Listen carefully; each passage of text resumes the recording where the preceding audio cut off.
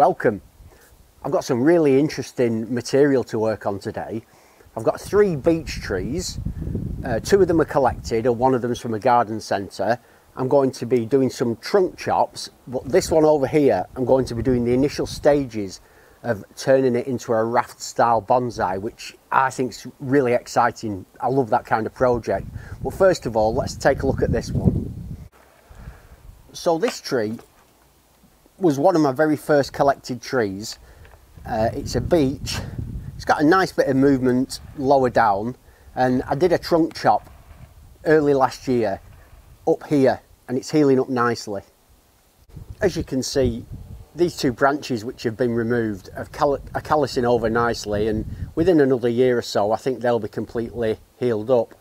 But there's a problem, and that problem is a lack of taper and the fact that the tree is too tall for how skinny the trunk is for me. I'm finding this with loads of the trees I worked on last year. I chopped them too high, and for me, realistically, I think I need to cut it much further down around here. So using my hybrid cutters, whoa, that's tough. That is tough.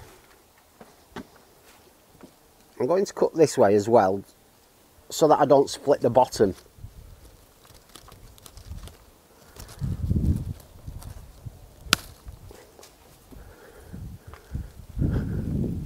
That's come off really nicely there, and I think that will produce a nice, there we go. I think that'll produce a nice callus over the top of that over the next couple of years, which will be perfect. I'll just apply a little bit of cut paste on that top, just to seal that wound in, keeps any disease out, and helps it to heal up nicely.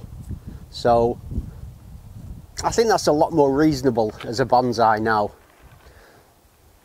and I'll just leave that to grow for the next year or so and possibly do some pruning on it next summer. Before I move on to the tree that I'm turning into a raft style, I wanted to work on this collected tree, and this is a really nice, quite characterful beech. It's got the lovely texture that you get on mature trees on the bark, and it's got a nice root base as well, but it does need bringing back further up at the top. So first of all, I want to show you where I made the major cut last year. So this is the site where I did the major chop, and as you can see, it's callousing over really nicely and rolling over that edge, so that's great. One of the things about beech that makes them so appealing to me is this lovely marking that you get on the bark. I think it's really beautiful. And another thing I wanted to show you was this branch has been on from the beginning when I collected the tree, whereas this branch only sprouted last year, and it's already thicker than this original one. So this is a really powerful shoot, which I do need to get under control. Before I start doing any pruning, I just wanted to show you this base.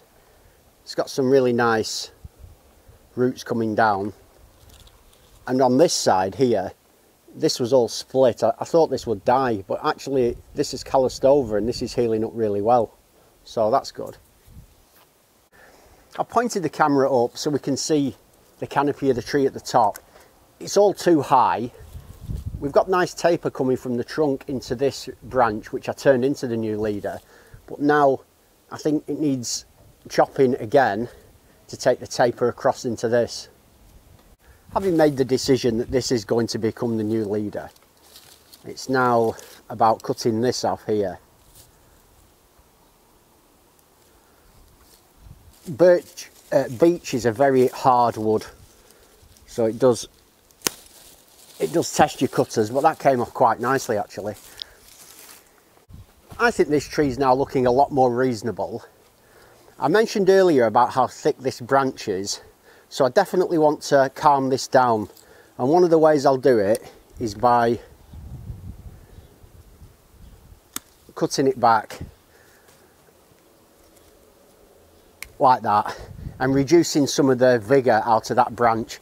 Likewise, I want to do the same with this lower branch down here. I don't want this one going crazy. Whereas this branch here, which only appeared this year, so it's a first year branch, I want this to thicken up, so I won't do any pruning at all on this one. So yeah, I'm really happy with that. I think that's gone really nicely. This was the piece I took off the top. So I removed a fair amount, but I think that's now, I just think it's looking much better as a potential bonsai in the future. I will just trim these top ones back as well. So I don't want them to go, I don't want these to go too crazy. And I want to encourage sort of ramification. So yeah, I think that's nice. Before I call it a day on these trees, I couldn't resist just adding a piece of aluminium wire to these two branches. Now I've deliberately wrapped the coil round really loosely. I'll just bend this first one down and then show you the coiling on the top one. So this has already had some movement added last year, because as I say, these were both in this, these are both branches that are 2 years old, or a year and a bit old. And all I want to do is just take it down just a little bit like that. That's enough. That's plenty. And I'll show you the wiring at the top. You could easily look at this wiring at the top and think that it's just sloppy work, but as I say, I've deliberately sort of tried to cradle the branch, but not tightly, and it's going to mark the branch much less. And I don't want to do a lot with this branch. All I'm doing is just guiding it down like that. Maybe a little more, just like that. And that's plenty. I'm glad I just added that piece of wire. I think it's just helped the balance of the tree on this side. And I'm excited about this tree for the future. Now time for the raft. Now for the project that I'm really excited about, and this is the raft-style beech that I'm going to get on its way today. Before I do though, just a quick shout out for a chap who follows me on my channel. He's called Aaron Walsh. Seems like a really nice guy from Wales, and he's just started a YouTube channel. It's called Nant Bonsai, and he does makes pots and slabs and all stuff. I find it really interesting, and at the moment I'm his only subscriber, so go and check out his content. I'll put a link in the description below this video. Back to the raft. I removed the wire from this a few videos ago. This was bent down significantly. I think I did a chop here, and my plan was to turn it into a tree, but I've gone back to my initial idea to turn it into a raft. So all these branches on this side are going to become trunks of trees, and I'm going to turn the apex into another trunk. For this style of planting, to make it easier for people who maybe don't know how this works, the tree gets planted in a long planter like this. This is exposed. These branches become new trunks which grow up from the original trunk. I remove the bark on the underneath to help this to root into the ground, and then I turn the apex of the tree up into a new trunk like that. So it'll have either 4 or 5 trunks coming up, and that's kind of the plan. So today I need to get the wire on this and get these ready into shape, so that when I plant it in the spring, it'll kind of already have the form that I want. In terms of wiring, it's quite straightforward this. Obviously this section is going to be in the ground with hopefully roots coming out of it. I don't know if this bit will be above the ground. It may possibly be above, like a bridge. In fact, I could reapply the wire to create a bit more of a bridge along this section. That would make sense actually, and I'm going to do it. So if this section here is the part that wants bending, all I'm going to do is wrap this wire around the trunk like this. It's quite easy wiring beech because the branches are all clean, the leaves don't get in the way, so it's all quite straightforward really. I'll take this wire up to the top, all the way around like that. And what I will do is, I don't need as thick a wire up at this top end, but I will need more wire than this to create a bend, so I've got to double wire that. You know you mean business when you get the 6.5mm wire out. It's not easy to use,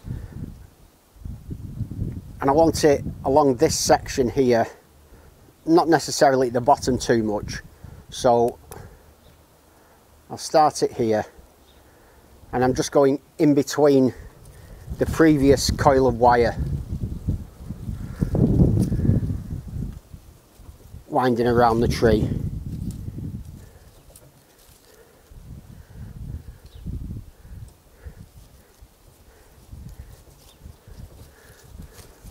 It's a bit harder using recycled wire than it is using fresh wire, but you know, I suppose I like to do my bit for the environment, and I don't like paying for wire.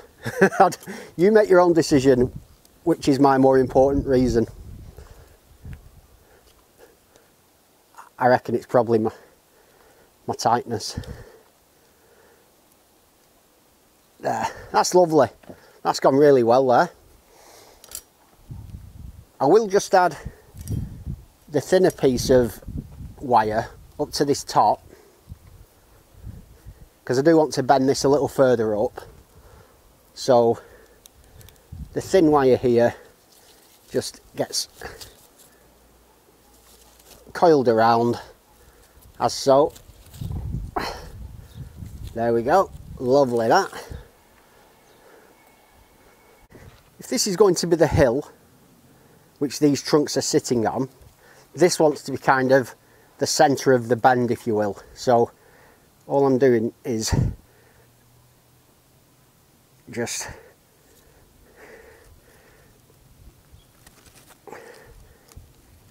bending this round like that and putting, I don't want to crack this because this is perfect for a raft style. It'd be a shame if I damaged it. Yeah, so I'm really happy with that. Perfect. To help me to visualise the eventual design, I've got some bricks and I'm going to place them underneath and prop this up like that.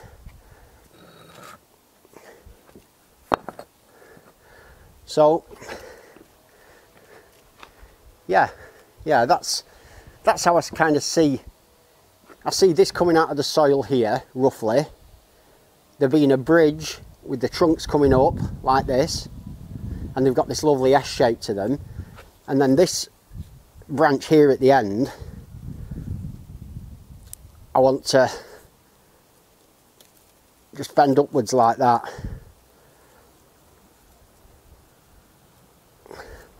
So this will be coming up and out of the ground, as they do in nature. You know, this is a very natural kind of design, and this is what happens when trees fall over. So this will come out of the ground, this part will be buried, maybe it'll be a bit more like that, thinking about it, like that. So I've got a little branch here that I need to apply some wire to also.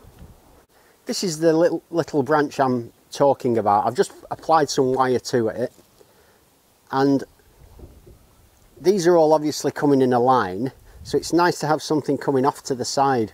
So the idea being that this can be like a small sapling growing up